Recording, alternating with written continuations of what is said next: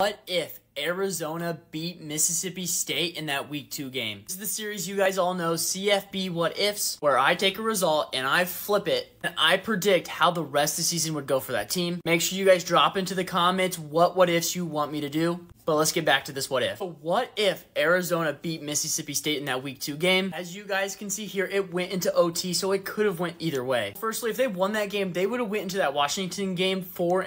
And then I want you guys to know they lost to Washington by 1 score, and they lost to USC by 2 points. So I think they actually flip one of those games, and they win just one of those. So then they are halfway through the season with a loss to number 7 Washington and a win to number 9 USC. Or flip-flop those if you want. So I think they are actually getting real CFP hype as people can actually see the vision. Then I think Arizona actually becomes this year's Oregon. I think they lose to Washington in the regular season. They then potentially win out, and then they go rematch Washington in the conference championship game. Ultimately, I do think they lose that game, but then they would have finished a top 10 team and getting talks about next year in the Big 12 that they will win it.